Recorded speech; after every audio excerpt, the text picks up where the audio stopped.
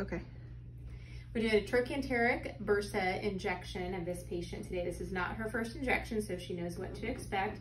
I found the point of maximum tenderness right over that greater trochanter, and we're gonna go perpendicular down with the injection just until you touch the periosteum.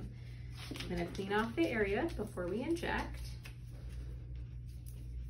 Our betadine, you can use the tip of the stick to mark your spot, or I used the tip of the needle cap this time.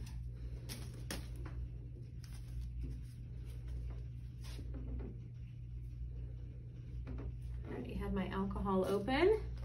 Use our handy ethyl chloride spray as usual. And catch it with the gauze.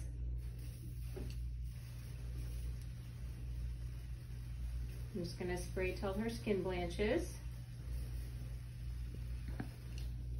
She's gonna feel that cold running down. I'm gonna shake it up right before I inject. So I'm using a 2-inch needle for the procedure so I can get all the way down to her trochanteric bursa. And we have 40 milligrams of Kenalog and 4 mLs of our local anesthetic. Okay, 1, 2, 3. Always have one hand on the patient. I'm gonna gently advance down. Okay, now I can feel the tip of the needle in the periosteum. I'm gonna come back just a tiny bit. Aspirate, shouldn't see any flash at this location, but just to be safe. And then I'm gonna slowly inject.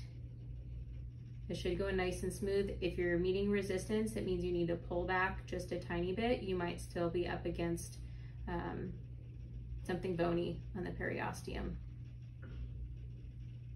And you may be right over that greater trochanter and that bursa, but since we're going at point of maximum tenderness, you might be a little bit inferior or superior.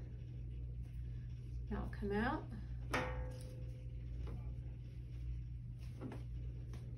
And she's not bleeding, but I'm gonna put a Band-Aid over it just to be sure. And we're all done.